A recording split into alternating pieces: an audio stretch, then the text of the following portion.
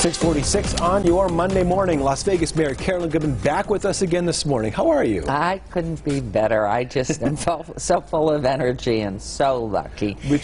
And it's so good to see lucky you. to have another term. You know, you've got me for another 4 years. I know. We're stuck together now. What can we do? Now, we spoke last week. We did a story. We spoke about your third term and, of course, your battle with breast cancer.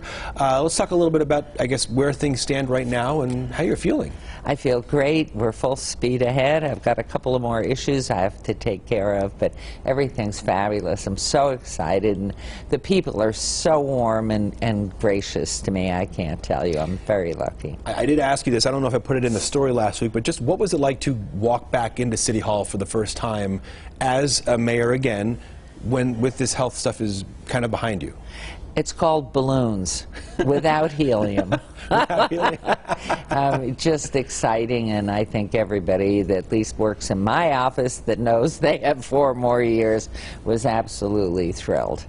So we're starting now you're starting your third and final term. What are some of the goals for the next 4 years? Well, you know, the medical district's paramount, but we have so much economic development. In fact, this week we're opening or having the groundbreaking on Southern Land, a 300-unit complex, I think $62 million complex. We're building our Symphony Park. We've got Expo coming online. That's a $100 million convention facility. We've got new garages. We've got Circa. We've got Boyd going up. I mean, I can't tell you. Who wants to sleep?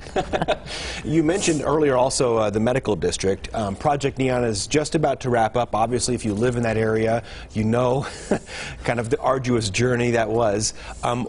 With the construction finishing up there, how do you see the medical district expanding and growing moving forward? Well, you know, the RTC is really paramount in that, trying to figure out the traffic flow of public transportation, whether we're going to do light rail, what are we doing, and I sit on that committee. But I think it's connecting it all, and when you look at the fabulous job Project Neon has done with opening up industrial and having all that entry into the heart of the city. That's where 1595 come together. The core of the city definitely is the core of the city.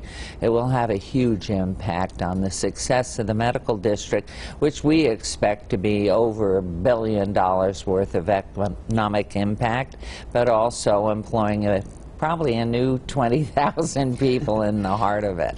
So you mentioned the Symphony Park, that groundbreaking, and one of the concerns is getting more people to maybe live downtown in addition to all the developments happening on Fremont Street.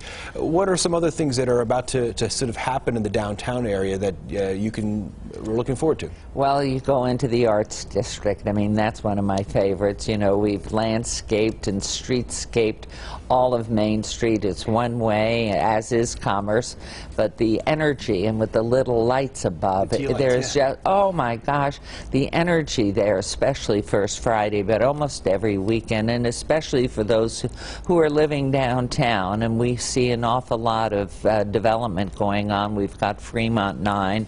We have another project planned for Symphony Park, and it's a very, very exciting time for everyone.